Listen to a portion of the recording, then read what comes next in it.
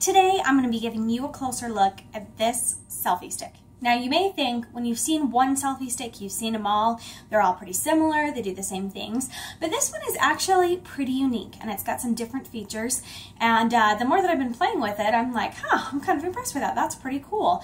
So you can see in the first place that it folds up really compactly, so it's great to travel. You can just slip this in a bag easily. This is the portion that holds your phone, and you can flip it up to use it and flip it down, okay? And then you've got this nice grip handle, and you've got this little tie here that you can put on your wrist. So it's nice and compact. Another unique thing is, let me flip this up so you can see it. So this little screw here will tighten and loosen it so you can adjust the angle how you would like, and it also flips the whole way back. Okay. All right, it's got a great grip here, which I'll show you more closely in a minute.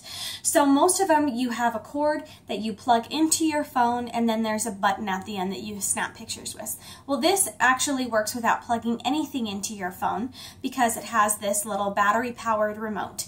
And as you can see, it's clipped on here, so you can definitely leave that at the base of your selfie stick and use like a normal one, buttons from the bottom here. But this also pops off. So you can use this as a remote. So maybe you're not using your selfie stick, you've got your phone in a tripod or something. You're able to use this and take pictures without actually pushing a button on your phone. Okay, so here it is. Let's give you a closer look at this remote. Now this pops off this casing here in order to put your battery in, but I usually just leave mine on there because it's easy to clip on and it's just as easy for me to use without base on the back. Comes with your battery. It actually comes with 2 batteries, which is nice. I hate buying these cell batteries. So this is a CR2032 lithium cell, 3 volt. Okay. I kind of hate buying batteries like this. It would be nice if this was somehow rechargeable, but for tiny little things like this, cell batteries are just commonly what's used with them, and they last a long time. Okay, so here's the remote. As you can see from the buttons, I'll just give you a closer look with this. This button is your shutter switch to take a picture. This one is to switch your camera, so you can switch on your phone from your front to your back camera, which is kind of nice. You can just do that with the flip of a switch without even touching your phone. And then you can zoom in or zoom out here with these buttons. You've got your indicator light here and your on-off switch on the side. So to use this, you'll flip this on and then search for this device through your Bluetooth on your phone. So you will need a phone that is capable of using Bluetooth in order to use this remote.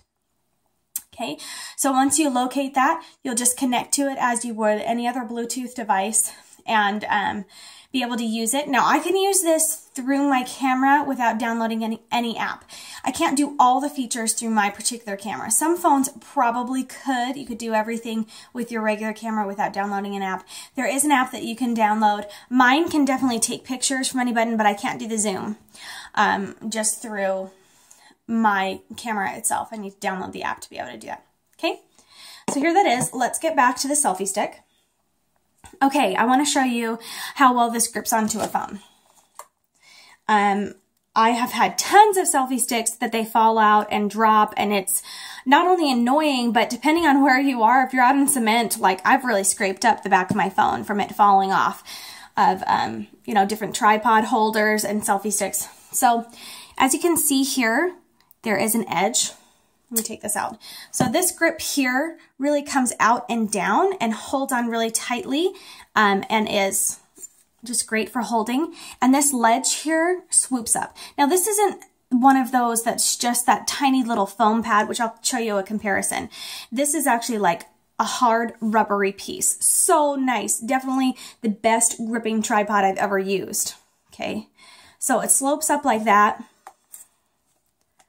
So your phone snaps in securely, and you've got that little lip there, so it's not going anywhere. Okay, let me just show you in comparison this one. Now this is from a selfie stick that I've just taken this off and put onto my tripod, which you can screw that off and put it places. But you can see it's just this flat piece of foam that is ripping off. So my phone keeps falling out of it, and it's just, you know, a little foam pad that's easy to compress down and just doesn't work very well. I mean, it is what it is. That's your typical one that you've got on a selfie stick, but this one is actually Really nice. Okay, so let's show you what we can do with this. Now I showed you how you can adjust this to different angles. Now your stick here, everything grips down like this. It all slides down pretty compact. So to open it, you twist, and then it comes out like this. Okay, now from this point, it's all kind of loose. Simply twist it back, and then it is tight and not going anywhere. Okay, so you've got a long wand here that's good to use, and you can bend this at any angle so you can be comfortable taking pictures. So it's a nice telescoping pole here. It is really sturdy. I mean, most selfie sticks are kind of cheap.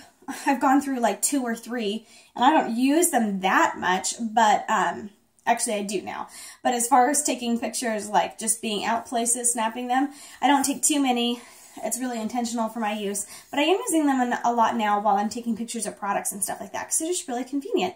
And I've gone through several, and I'm not being too rough on them. They're just cheaper and they fall apart. This looks heavy duty, like it's really gonna last me. And this part isn't gonna fall apart, and the pole is just really nice, and you've got a good gripped handle. It's just a really well-made selfie stick that I'm so impressed with. Okay, so you can take this now and snap it on here. And it's just like your standard selfie stick, so you can take pictures right there while you're holding onto the grip, no problem. But you also have that option to take it off and use as a remote. So again, to take this apart, you will twist. So don't try to jam it down or jam it out. You have to twist it. So I'll twist it to the side here, and you can see that these circles that are on here just line up. Okay.